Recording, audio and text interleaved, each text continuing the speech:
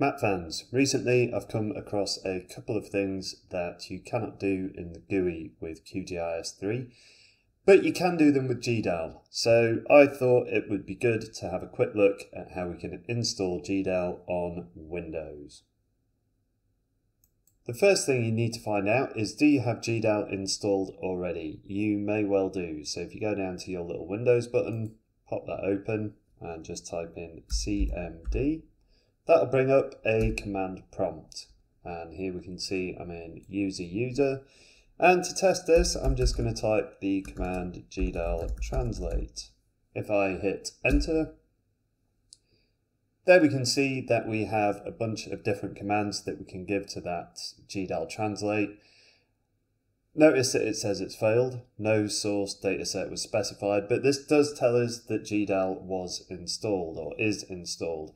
If it wasn't installed, it would say something along the lines of GDAL is not a or GDAL translate is not recognized as an internal or external command.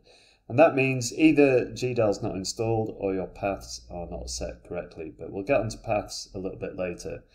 So as we can see from this, I do have GDAL installed, which is great, and I can access it through the command prompt. Now, if you don't, you will need to install it.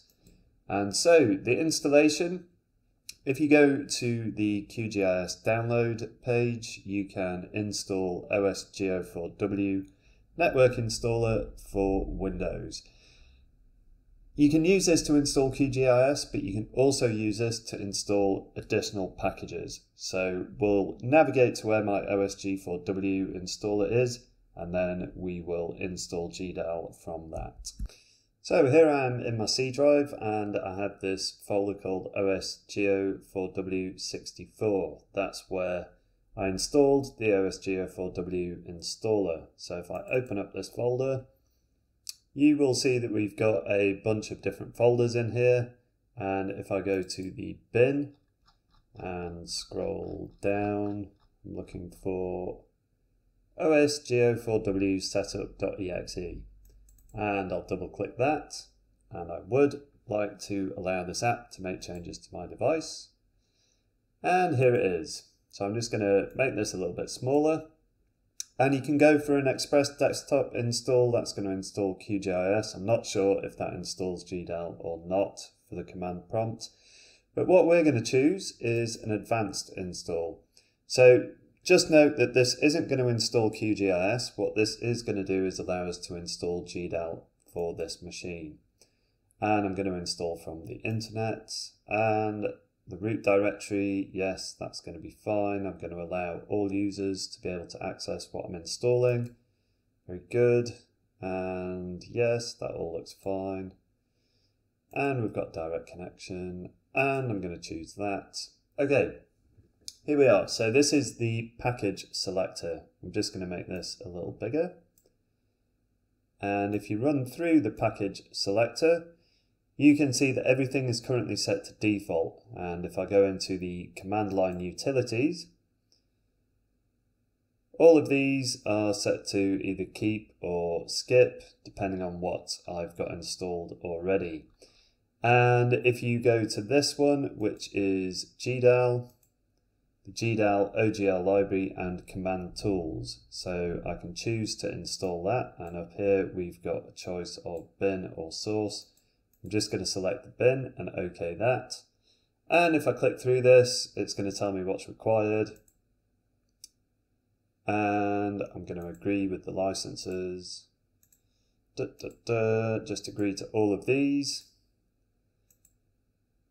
And then it installs GDAL. Now I've already got GDAL installed, so I'm going to cancel that, and it'll abort. But if you don't have GDAL installed, if you can't access it through your command prompt, that is how you can install it. I also mentioned paths earlier on, and paths are pointers so that Windows can find certain packages or certain packages that are installed on your computer, and sometimes you need to set your paths. So if you've installed GDAL, you're pretty sure that you've installed it, but Windows can't seem to find it, it may be a problem with your paths.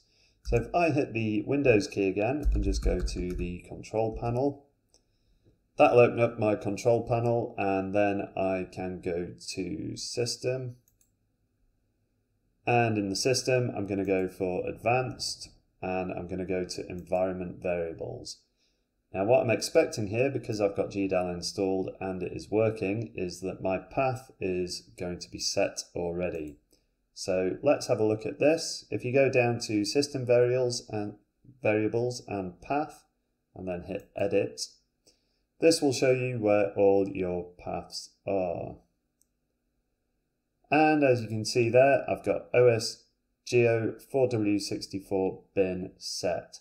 So what that means is that if Windows is looking for GDAL, it's going to look in this particular folder.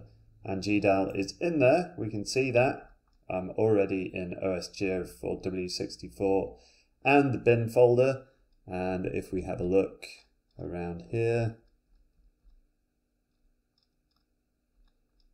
we should be able to see, there we go, we've got all the GDAL gubbins installed there already. So pretty good. Let me know via the comments if you are having any problems with GDAL, and if there's any demand, I'll also show you how to install GDAL into a environment.